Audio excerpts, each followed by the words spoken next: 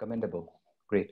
Uh, Sahir, uh, about this unique thing that you have done with the Italian football player and this zero waste thing, how you are bringing sustainability into your business model is amazing. And can you shed some light into how an which is kind of running traditionally, how they can bring sustainable practices into their business model? Like there are technologies that they can incorporate, but since you have already started it, like you started with that thing, and I believe it must be really helping your brand and how the consumers are perceiving your brand.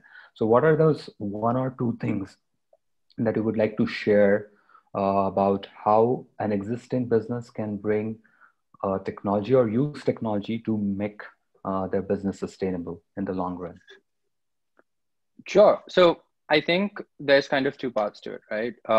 One is our core belief as a business is that the future of the fashion industry, the future of accessories is really going to be based on a foundational shift in how the supply chain works. It's not an incremental shift. We're not talking about, oh, let's use the same, engine and pour, a different fuel into the engine. And the fuel is like, sustainable fuel. And suddenly like this engine is like, dramatically more sustainable. That's not how it works.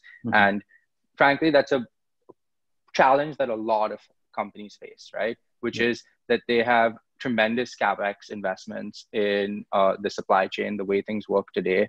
And to become sustainable is not as simple as, oh, now we use an organic material, we're sustainable. That's actually not how it works, because that's when you add it all up, what it means to be sustainable, you're not actually much more sustainable when you do something like that. In fact, you might even be less sustainable, because by switching over to an organic fabric, for example, I'm just making this up, you actually may be generating more CO2 waste than you were using material that is not organic. That's not, in our view, the way in which true sustainability is achieved. It's frankly a gut renovation of the entire supply chain that results in sustainability. For us, what that means is we've aligned our business objectives with our sustainability objectives. This is not to say that we built a business and then we said, oh, how do we make it sustainable? Let's do this, this, and this, and now our business is sustainable. That's not how our business is built. The way our business is built is we lose money if we make a product that doesn't get sold. It's that simple. Each product we make costs us 10 times as much as it costs a traditional eyewear company to make it. But because of our business model, right, that's okay, because we don't have inventory. We don't have warehousing. We remove all of these elements within a traditional fashion and accessories business model that, in our view, is inherently unnecessary, because it's inherently not actually delivering value to the end consumer. What it's doing is it's creating business complexity that, with advanced production technology and advanced, basically an advanced logistics system that's digitalized entirely, you don't need. So for us, what that means is when you place an order as a customer, you're creating a pull in our supply chain. We're not pushing a product onto you. You're pulling a product out of our supply chain that's been created for you. And this is powerful because not only does it mean, for example, that we don't produce waste when we make a product, it means we don't make a product that nobody buys. And as a result of that, for us to be carbon neutral is incredibly easy, because we don't have excess activities in our supply chain that are producing carbon dioxide that are unnecessary. And so, for example, we are zero impact across the board. So that's waste, that's carbon dioxide, that's every single environmental factor that you could imagine. And that's not only at our, the front of the business, that's the entire supply chain, going back to, how literally the raw material powder that's made, that's using laser technology turned into the end product that we make. That includes everything from cradle to the grave, right? And so when an existing business, to answer your question, right? When an existing business wants to engage in a serious conversation around sustainability, Mm-hmm. um, the honest answer is that you need to take a hard look at the way you do business today, and you need to be willing to engage in a serious, meaningful conversation about how you're going to change the way you do business.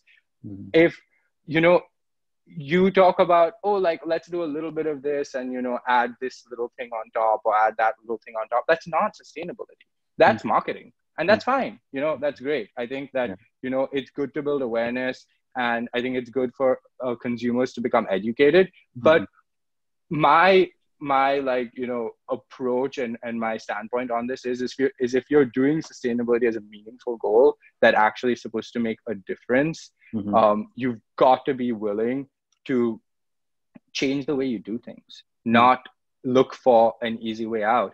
And I've had these conversations. There's lots and lots of companies out there that don't want to engage in that because it's hard. It's not that I think anybody has an intention against it. It's just really, really difficult. And so I think what it means is that brands need to take a stand, right, around who they are and what they believe in, Mm-hmm. and they need to be willing to make meaningful changes. In our experience, what we found is that there are very powerful brands, whether they're individuals, today influencers are brands if they're big enough, right, in and of Mm-hmm. themselves. Yeah. And there are people who, when you explain to them the biggest challenge that the fashion industry has today, right, which in our view, and there's like unfortunately not enough data on this, it's the Mm-hmm. problem of pre-consumer waste, right? It is the problem of all the waste that's being created in supply chains that is ultimately not delivering value to the end consumer. Mm-hmm. When you engage in that conversation with brands and you engage in that conversation with people of influence, Paula Debal is a great example, right? Mm-hmm. They see the world of fashion and they see the world of of supply chains when it comes to the products that they consume in a very, very different light. So you have And a very, you need to have a very strong objective if like a business has to really kind of Mm-hmm.